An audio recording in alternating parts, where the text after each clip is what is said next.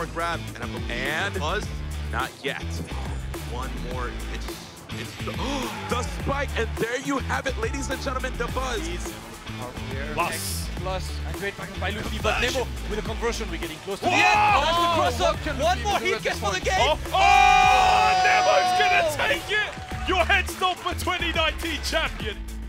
Happy hump day, everybody. Welcome to eSports in 30. I'm Brody Moore, and I got my man Drewface at my side. What's up, dude? Hey, I'm popping, baby. What's good? No, we had a lot going down this weekend, as per usual. So what do we see, man? Oh, man, we saw some Street Fighter action with Headstomper, baby, in Sweden, baby. Ooh, I love IKEA. And we got some action in Thunder Smash. Yeah, man, there was a lot on the line there. But right now, we're going to dive into our first Headstompers discussion with Damascus. But before we call him up, let's take a quick look at the highlights. Luffy just trying to limit those options. That's a big punish. Wow. No. Yeah, we're getting a more active game now from both players. Oh. Yo, 2 taps and a command grab on Mika. Oh, beautiful neutral jump from Luffy. Actually checked the dash with it as well. Problem in a very dire position now. I mean, he's got the resources. He can make it happen, does, but yeah. it's going to be really rough. Oh, the cross-up, and that's going to be that. Psycho Blast down there. Oh, he flew over. What's it going to be? Oh, crush counter, Salt King. Another one. Okay, not another one. But he gets it. Very good. Very horrible position here. Oh! He tried to delay EX Headstomp. Oh, challenge though from Salt King. That jab in that situation. Are you crazy? Oh! What's next? Oh, the super! That's gonna be that. Salty Problem X, unfortunately, eliminated in 9th place. If anything, like, what? No punish. Yeah, it's actually hard to punish when it's a V-Trigger 1. The block stun is so long, but chain. Oh! Sends out the Aegis Reflector, gets the hit successfully. But there is a V-Trigger ready for a second one. And that was really smart from Nemo to get the close. Oh my god! He got through the mirror! Yo! Oh, punish by Angry Bird. You've got to be ready for that. Oh! Yes, did! Was man that's ready? Listen, I don't know. This is nuts. He was literally waiting for him to be a reversal. No reversal on the young Zeku. Okay, gets out dodge. Oh, the spacing! How the counter hit confirmed from that far away. Wow. Be careful right now.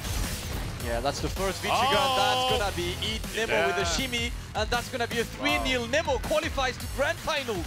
Oh man. Oh, and that's gonna be the round. See, finally. See, that's what I'm saying to the crowd. Like, you ramp up, you get louder. Yeah. Your boy does well. Yeah, Luffy in control though. Are you joking? Oh boy, this is a statement of superiority from Luffy. Like, I am the Mika. No matter how much of a king in the north you are, you can't handle Mika. Aegis Reflector. Realizing there's no more V-reversal there, but there. Boom. Is he gonna get the mirror? No! Very lucky from Luffy. Yeah. Aegis was not. Oh no! And he's got him. Where is she? Oh, what? Are you mad? Oh man, you've got. He did it! Nemo gets the EX headbutts. Hungry for those 200 points. Plus, and great back by Luffy, but Nemo with a conversion, we're getting close to the end. That's the cross-up. One more hit gets for the game. Nemo's gonna take it. Your Headstomper 2019 champion is none other Liquid Nemo. Headstomper concluded near perfectly as Nemo kicked Luffy in the face to become the champion. To break down all the action with us, we're joined by Street Fighter 5 commentator Damascus. What's up, man? It's been a while. It's been a while indeed. I'm happy to just be back there. New squad, new name, new everything, and I'm still recovering from, just as you said, an amazing weekend at Headstomper. It seemed like it. Why don't we jump into it, man? Drew, what do we see, man? Yo, I want to talk about 2 players that I was boosting on the show like a few weeks ago. Yeah. And unfortunately, they didn't do so hot this weekend, man. We're talking about Angry Bird and Problem X. So tell me what happened to the homie, dude. That was like a very interesting weekend for like every game, Street Fighter included. So first of all, obviously Problem X, right? He's the Evo champ. He's easily the best player in Europe right now. He's the big threat, and he did not even make top 8 by Capcom Pro Tour standards. This means he did not even get a single point on the board. Unfortunate for him, but you know, we've been talking a lot, and he just said he would rather have this kind of unlucky day in a minor tournament like Headstomper than in a major tournament like Combo Breakers coming up, right? Well, I want to dive in. I got a lot more questions actually about him in a bit, but I want to keep it positive for a little bit and talk about Nemo, man. It's been a long time since I've seen him personally in a while, but how was he able to just show up and dominate this? Like, what was it that made him pop off here?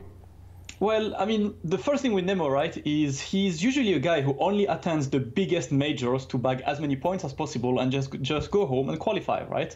This is the first time we ever see Nemo in a ranking event in Europe, and I believe it's only the third time we ever see him in a ranking event that is not in Asia. He's only been twice to the US for rankings and once in Europe now, so that's very unusual for him. But you know, like as of now in Street Fighter 5, Europe is starting to be a big threat on the world scale. I mean, we have Angry Bird, who was top 8 at Capcom Cup, Luffy, who keeps doing well, Phenom keeps doing well, and obviously Problem X. So for a lot of Japanese players, American players, they believe they have to come and just, you know, try to figure out how to play these guys. Nemo was there, and he plays a character that no one really plays at his level in Europe, Urien, and you could really see that this guy came with so much in his pocket that it was really hard for all the players to face him. Now, do you think that's like a matchup knowledge thing that helped him out there, or was it that he just knows the character so well? I mean, it's not just a matchup knowledge, because at this point in Street Fighter 5's lifespan, the matchups are pretty much known by everyone, right? But the thing is, there is the character Urien, and then there is Urien as used by Nemo, and Nemo is definitely something else. It's an experience you need to go through, and I think a good example we have of this is in Winners Final, Nemo absolutely destroyed Luffy 3-0, and you know, completely like obliterated him, and everyone was like, okay, Nemo is definitely winning this.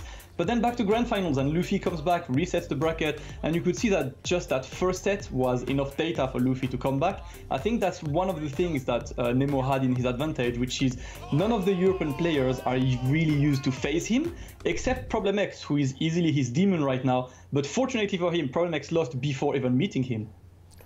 So, I mean, Luffy kind of finished 33rd at the mix-up, but this time he had a strong second-place showing. Earlier I predicted that he will start picking up the slack. Do you think he's gonna start improving, gonna start being the Luffy that you and I both know that he's the world beater? Well, you know, Luffy has been a guy that I've been trusting ever since I started watching fighting games, right? He's always a guy doing well. And it's true that he had a terrible beginning of a season, final round, bad performance, 33rd at the mix-up. Also at Brussels Challenge, he was not even in the points. He lost very early in Brussels Challenge. So he started Headstomper with only 5 points in the bag, which is like really, really small. But right now, you could see that he came back really strong. We talked a lot as well about, you know, the mental state that it takes for a competitor to just stay consistent, especially Luffy, who plays Armika, who is a character who relies a bit more on taking risks. So as a Mika player, it's really hard to be consistent because she's a good character, but she's also a character that relies on your risks. And unfortunately, Luffy's risk didn't really pay off for the first 3 tournaments, but it looks like he's back on his groove for sure. So I think he took out Salty Kid as well as Problem X, it was, right? So you mentioned before, why don't we dive into Problem X? You know, is that what it was? He just like met his maker, or did Problem X have some like more inherent issues here that he's got to work on? Nah, I mean, you know, you have to know something about this. Dropped by right? Exactly. It's like in Street Fighter 5, in the grand scheme of Street Fighter 5, I think the worst thing that could ever happen to you ever is losing to 2 Armikas. Armika is a character that forces you to read, that forces you to take a decision, and that forces situations where you cannot really have a guaranteed way out. You have to guess your way out. And Problem X just lost to 2 Mikas in a row who play completely different. So like losing to Luffy doesn't mean, okay, I'm gonna play stronger and beat Salty Kid, because these two, Luffy is much more solid, Salty Kid is wild. Salty Kid has these days where he's just onto you and he just gets all of the right choices. So double Mika is unfortunately the thing every competitor tries to avoid. That weekend was not Problem X's weekend, really. So, I mean, earlier in Season 3, we saw Problem X pick Abigail to deal with some of the more difficult matchups with M. Bison. Do you think he needs to pick up a new secondary character? Well, we've been discussing this, you know, with him, because obviously the fact that he won EVO is also relies on the fact that he had Abigail to cover some of his matchups. We've seen at EVO, right, he beat Fujimura with Abigail, he beat Luffy with Abigail as well, so it's definitely a good character to cover some of Bison's past matchups. The thing is now, Abigail has been nerfed. The way Abigail plays now, he still can be a solid character, but he's not the kind of character that's ideal to complete Bison. Knowing Problem X, he's the kind of guy who dabbles in a lot of characters and he's still looking for a second one. As of now, he's committed to just Python, but slowly but surely, he's kind of figuring out on this season what are the matchups that require a second character. Because once again, this is a year-long season. Problem X is very close to already securing his qualification to Capcom Cup anyway, and then he has a full season of taking data on which matchup he has to cover. Is there anybody you want to see him play, Drew? I think he should play Birdie. Yeah? Yeah, I think you should play Birdie. Well, he did play Birdie in Season 1. You know, Problem X in Season 1 used to play Birdie essentially to counter Karin and Laura. Now, like, he's seen the new Birdie. He said that he doesn't really like the play style for Birdie at the moment, so I'm not sure this will happen. Yeah, you don't want to play a character that you're hating playing, right? Exactly. He wants to win, but he also wants a character that he can, you know, like, mesh with. And I think Bison is basically him in the game, right? Cool. Cool. Let's move on. Talk about Salty Kid, another one got taken down. He was the hometown favorite in Sweden. How much did that home crowd help him through the tournament, do you think? Or do you think they just block all that out? I got so much. It was so incredibly noisy. As soon as Salty Kid would step on the stage, the entire room would just like explode with big noise. It was absolutely amazing to just see that. The support, I mean, the Swedish community is quite dedicated and quite passionate. And in Street Fighter history, there hasn't really been a lot of Swedish players who could, like, you know, beat the world's best. There was guys on Street Fighter 4, there was Katan, there was Poppy, but it was quite unusual moments. And now you have Salty Kid, who is very consistent and who has a tournament at home. I'm fairly sure that this, you know, pretty much gave him wings. You know, there's a guy you've been talking to me about a few times, and you and Blitz as well, Angry Bird. Yeah, I love Angry Bird, but this tournament, he had some really close sets, and unfortunately, man, he couldn't really close it out. Like, I mean, when he played Nemo, he almost beat him. What happened, man? What makes, first of all, let's talk about Angry Bird. What makes him so dangerous? So, multiple things, right? First of all, he plays Zeku, who's a character that's known as being pretty solid, but he's also been a guy who's been playing Zeku for a very long time. He's easily the best Zeku on the planet right now. Yes. His level of mastery of Zeku is ridiculous. So at the moment, for any foreign player who would face Angry Birds, they would have to go through the Angry Bird experience. Even though they think they know Zeku, they don't know Zeku as much as this bad guy does. Angry Bird experience. Ooh, probably make me angry, it sounds like acutely terrifying. It kind of is to me. I mean, we've had at the mix-up, right? Punk, who is definitely the best player at the moment on the circuit, really far first on the leaderboard. His first game against Angry Bird was a very clear 3-0 for Angry Bird, and Punk finished that one and literally tweeted, "I actually have no idea what to do against Deku." That's the kind of mental state Angry Bird puts you in. That's wild. So is this the year that we're going to see him like jump to like consistently be at that top tier? I mean, Zeku is an interesting character because he's essentially two characters in one, right? But at the moment, like, a lot of players tend to use young Zeku a bit more because he's the better, you know, more versatile form. Angry Bird is a good guy to just like switch between one and others. So it feels like sometimes when it does not work with Young, he will just switch to old a bit more and change. And I think the fact that he's so good at adapting to his opponents is a big threat. Now, just from learning from you know, Blitz, Drew, you, everyone we're calling to, seems like the European region is just like starting to pop off and get super strong. Is this like true? No, it's always been good in Street Fighter 4. But like to the next level in Street Fighter 5 right now. No, like I think a lot. It's just there's more exposure now with more scenes, and in Street Fighter 4, I think if you had a 15 top European players versus 15 Americans, the Europeans would have won, in my opinion. They had so much strong talent across that board. Yeah, are you like, is it just like Europe is it just because there's so many more events right now, Damascus, that you think that like is helping this out and just get more exposure everywhere?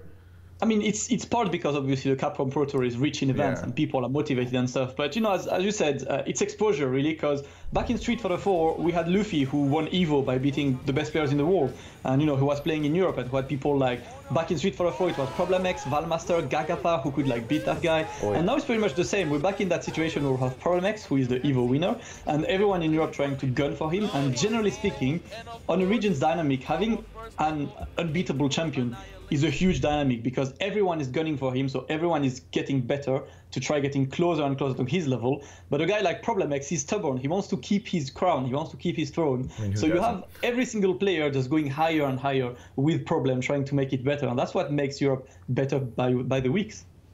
Now, I saw on Twitter that you were saying, just to talk about you a bit, you were saying this is the most comfortable you've ever been. What made Headstomper such a standout event that allowed you to just feel right at home?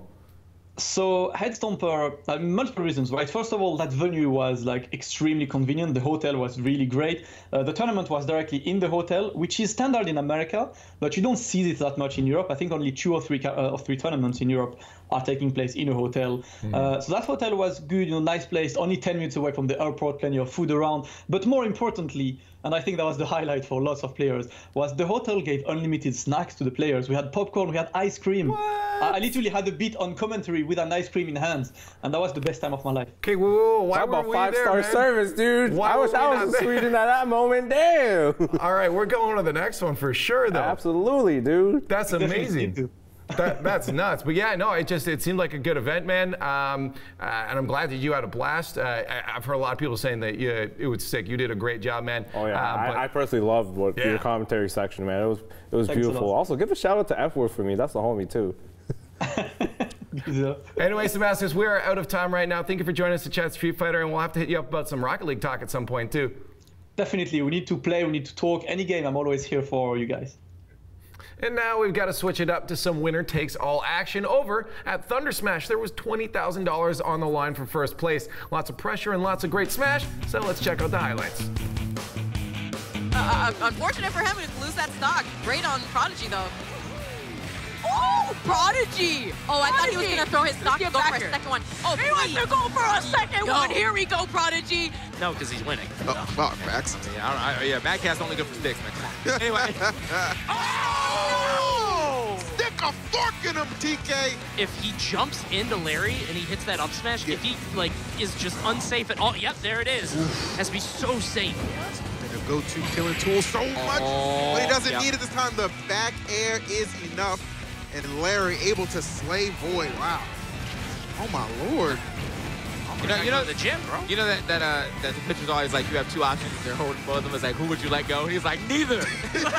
Neither. We're all coming. Oh! Not the tree stock. We know him as like, if he's ahead, he's staying ahead. Great recovery. What? No way! Yes! It is enough. Wadi with the 3-0. That was a close one. Uh-oh, and you see him right there. Try to quick attack right underneath. Okay, that would have been a big combo, but that grenade just stopping it short. Oh! What is that technology?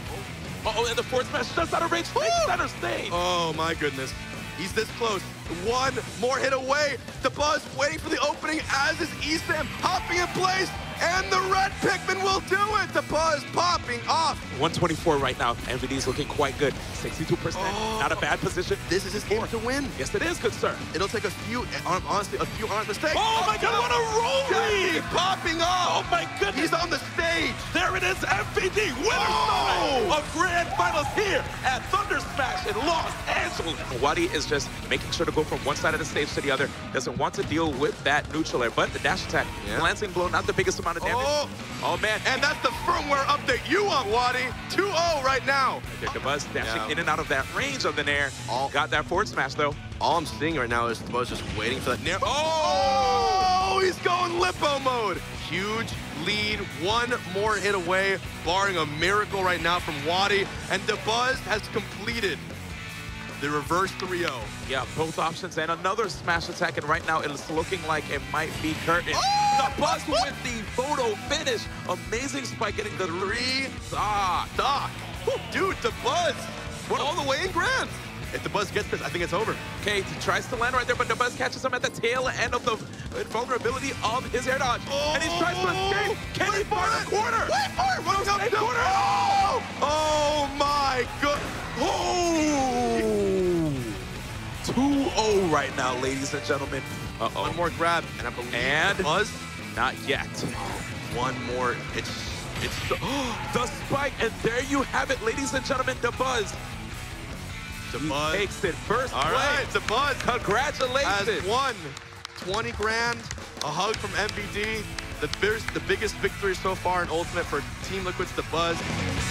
Hopefully Dabuz has some security on his flight, because that's a lot of cash. He had a big wallet, really, right? Drew, $20,000 on the line. Money, baby. And it was like for first place. Like, that's insane, man. Like, how does that affect someone's mind when they're competing? Look, $20,000, $10,000 is life-changing money, you know what I'm saying? So it's like, there's a lot of pressure to win that, especially when there's like 70 people that enter and you're one of the favorites to win, man. Yeah. Do we see people were their games a little more shaky? Like were people like playing a little safer than they usually do? I think a lot of people were more on edge, more pressure than usual. Like some people played more safe, some people played more riskier, some people were a little more emotionally distraught when they were playing. Man. Dude. Like I saw MVD do something I've never seen him do in years. Yeah, we'll talk about that in a second, but I just want to get into like with this tournament, like what do you think of it? Because I know some people were like, this is awesome, I love it, but like other people were like, no, it's not fair. Like it's like you got to spread it out more. What do you think of this? I think as a tournament organizer myself, I don't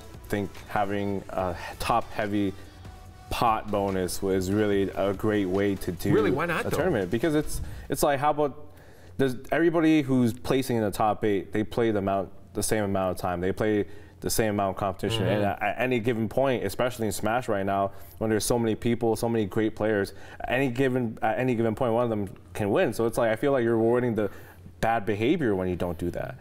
When you just don't spread the pot bonus like that. I guess, but do you think maybe like it helps promote that competition? Because it's like now first place means everything. Like before it's like, all right, second place is you can be happy with that because you're getting a paycheck for it. But now it's like, if you ain't first, you ain't first. You're like you don't get anything. Like I mean, as a competitor, if you're a competitor, I think you're gonna like that. You're gonna like that. You're gonna get heavily rewarded drive, for, you know? Yeah, just the drive. Like you're heavily rewarded for being really good at your craft. But I feel like people who are new or getting into the game, then it turns into like you lose the passion to play the game, you know? Well, if you're new to get into the game, I wouldn't even been signing up for that because you know you ain't winning. Yeah, absolutely. Right? But that's why I had a low turnout, right? Yeah. In comparison to many of the awesome Smash Ultimate tournaments we see throughout the year so far. That's true. Okay, well, the guy who took it all, of course, was Liquid Dabuz. Can you just walk us through his tournament? Like, how was he able to make this bank, man? Because like he's got dollar bills now. I think, see, the problem with this tournament was that he's the highest ranked player in that tournament, so it was kind of expected for him to win. So this isn't a surprise. And it wasn't even a surprise, but I think in that last set, man, he barely won. And I think it was because both the players were pressured. And unfortunately, man, my boy MVD, he got caught reaching. Yeah, true, yeah. Well, before we get to that, like he lost to Wadi in the winners, right? So and then he took it back against Razo, Esam, Wadi again, I think, Salem, and MVD twice. Like, so you're talking about MVD here too, but all these people had to feel the wrath of Dabuz here, right? So what, like, he obviously came back, but it's like, did you expect to see him losing in the first place? You know, I kind of did in a way because there's so many characters that he could lose to in this tournament. Matchup knowledge is hard. The matchup knowledge is really hard, especially in this game where there's like 73 characters right now. And I think Wadi plays Rob, so he definitely lost to a Rob player, and who really plays Rob outside a few handful of players. That's I'm probably the only other one, and I'm not good. See, like, so he shouldn't be worried about that character matchup. Yeah, it's true. But he was known as like, do you think maybe it's the characters it causes? Because he's known as like Mr. Consistency, but he had to pull a lot of comebacks. So like he was, you know, getting behind and having to pull it back. Do you think like that's why? Like I said, like 18,000, a lot of pressure. Oh, it's probably on your mind. It's probably play on your safe mind. at the beginning, and then he wanted to make sure that he secured his victory, but he realized that he probably lost himself in the way of his play style. Yeah. So it was kind of really weird because he wasn't moving as well as he wanted to. Yeah, I guess that's true. Maybe it's just your hands, like they lock up, like you can't actually move, right? You're like kind of like dropping all his tech. He's really playing nervously. But hey, after he lost, he said, "Forget it. Like anything can happen." And he ran on that awesome run. I think that's such a smart thing too to do is like realize, okay, I just lost, and it's likely because I'm being too cautious right now. Yeah. So if you just let your instincts go, that's probably what helped pull him back then for sure, right? Just let fate decide. Just let it go. Just let it go. Now, so MVD, you talked about him. He looked beat up, like he was destroying himself after this, man. Like, I mean, I guess you have to because it's like, you just lost like $18,000. Okay, look, he was sitting in winners finals. Yeah, sitting there. He had the advantage. That's wild. That you got to hurt for a while. And the worst part was the last moment. They were both at high percentage, and all of a sudden he tried to punish something from Olimar, I believe, and clapped. Got clapped. It comes down to that. That's crazy though. Like, but it can come down to that. Just one simple mistake, and you lose $18,000. Like, how long before he's over this? You know what? He's won a tournament before. He's won multiple tournaments before. He is the best snake in the world. Can't deny that. I think he'll just get over it. He's a strong player. He's a strong player mentally and playing physically. So okay, yeah, I mean that's true. Like he was still kept it in there. It was still really close. Yeah. You know, he'll probably bounce back. Now, just despite of course losing, he still showed he's no joke. Like, do you think now at this point, like he's better than Allies or Salem's? Like, is he the best snake, or is he still kind of in contention there? It's still being in contestant, but I think he's the best.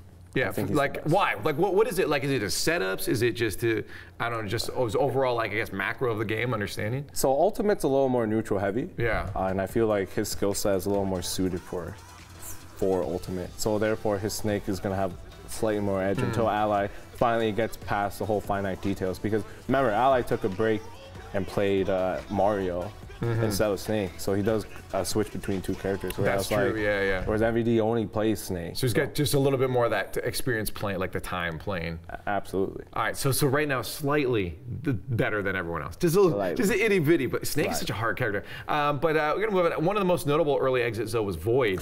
He was booted in 13th by Larry Lurr, and Void's been struggling for a bit now. Can you just walk me through like how he can get back to the top? Like what's going on with his game right now? I think, well, his character is highly volatile too. So Pichu is a character that can rack up a lot of damage. Because you hurt yourself. But you can also hurt yourself too, doing it in the process. But the character is also the lightest one of the lightest characters in Smash. And in that type of game, if you're a light character, that means you're very easy to KO. So unfortunately, I think he's starting to feel some of the weaknesses in his character. But I'm sure he will also bounce back. So is it? Do you think that maybe he's got to get a pocket? Because he's been trying Sheik out. Yes. Right? Do you think that's going to be the savior, or does he just have to grind in on the Pichu? I do think he has to play. I think everybody in Ultimate has to play more than one character at the end of the day. How many? Because there are like a billion characters. Like, how many pockets do you need? I think just at least 2. Okay, so you're gonna play 2 characters. Two pockets, or just 2 characters? Just one 2 pocket? characters, yeah. Just to cover your bad matchups, right? Yeah, I guess. So I think eventually everybody's gonna, at high level, will play 2 characters in that game. So he should be finding other characters. I don't know what character will suit him. It's a question that he has to find for himself. But I think he should look into... Rob, we need more Robs. Absolutely. Rob's neutral air is so godlike, for sure. My God, it's amazing. But I think he should look into finding another character. Maybe that'll help him get through the tournament process a lot better. It will ease his process making through the bracket. So who are your characters? Give me. I have to play second character. What's that? I have to play second character. I play Lucina and Inkling. Well, because you're a top tier enthusiast. All day, baby. I love winning. What's the tier looking like right now? So it's like obviously I'm focusing more on Melee personally, but like have we seen a lot of shifts, or is it still like Inkling at the top there? Has it shifted at all? I think there's more, because this game is it's still fairly new. It hasn't been solved. People haven't figured out the characters yet. So I can't really give you a definitive yet, but I can say that Lucina is a great character. I can say that Inkling's a damn good character. I can also say that Captain Olimar is a great character. I can also say even Snake can be a decent character too. It's like it's a tough tier list. I guess the best way to figure out a tier list is to ask him what character he would be his third character. Who would be your third pickup? Probably Pichu. Okay, so now we know Pichu is a good character. That's a great character, dude. It's definitive. Racks up mad damage and a great recovery options. All right. And Wolf too. Yeah, Wolf. Oh, dude, that side. Oh my God. That side B is a ridiculous. If you hit that, that hurts. Yeah. Anyways, it is time though now to kind of wrap up, summarize the weekend with a player of the week, Drew. You got to hit me with who's across all the games that happened this weekend in the FGC. Who's taken your player of the week? Salty Kid. Why? What was it? Look, the tournament that he was at, even though it was a ranking event, that doesn't justify how strong this guy did that weekend. Yeah. He beat Problem X. He also, I believe, he beat Angry Bird as well, and that's not an easy task. That's not easy, and those were the 2 best, in my opinion, the 2 best world-class talents in that region. So what is it that you're seeing? Is it like, does he still have a lot of room for potential? Is it like he hasn't hit his cap yet? What is it that you see in this kid? I think he's starting to travel more, and once you travel more, you're gonna get a unique experience because you can't. He's from Sweden. Sweden is not known for having a large area of talent, but it has a strong concentration of talent. So him traveling more, especially in Europe, where Europe, as you can see, Europe's a hotbed of amazing players. you're going to see him rise to the top. So I'm glad to see him do really, really well. All right, I'm keeping my eye on Salty Kid. And he plays Mika, man. That character's hype. Yeah. That character's mad never hype. want to face any of those really in a tournament. No, Mika's trouble, baby. Oh my God. Anyways, Drew, that is it. We're out of time for here. We got to bounce on. We're going to duke it out in a $10 winner takes all in Smash Ultimate. How about that? Tomorrow it's Rocket League Day, and Nick and myself are going to recap Week 5 of the RLCS. Until then, hit us on every @SquadState, and we'll see you tomorrow.